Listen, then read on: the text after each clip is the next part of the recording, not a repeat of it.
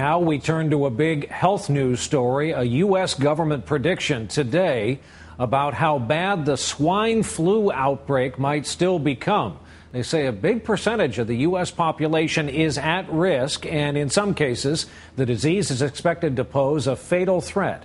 We get details from our chief science correspondent, Robert Bazell, who is tonight at the Centers for Disease Control in Atlanta.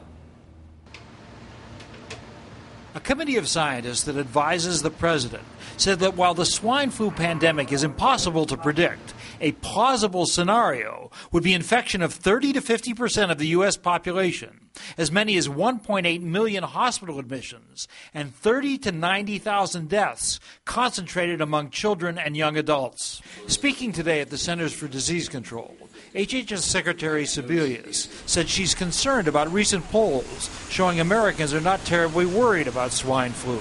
We know that right now there's a lot of complacency on the continuum of being paralyzed with fear and complacency. We've got to strike a balance. Data gathered by the CDC shows that even now, way outside of normal flu season, people are continuing to get infected throughout the country.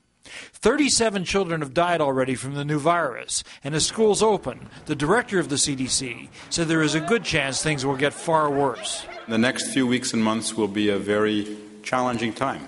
We have about 52,000 doses. Hospitals, schools, and colleges like Emory University are preparing. Having students living together on campus, they're sharing a lot of the same bedding and a lot of the same information and a lot of the same cups, and we're trying to get them to make sure that they are not spreading the germs any more than possible. But for students, the worry is not so great.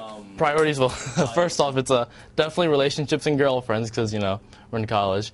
And then after that, it's books, how to save money, what's the best place to eat on campus, and, who's got the best dorm rooms.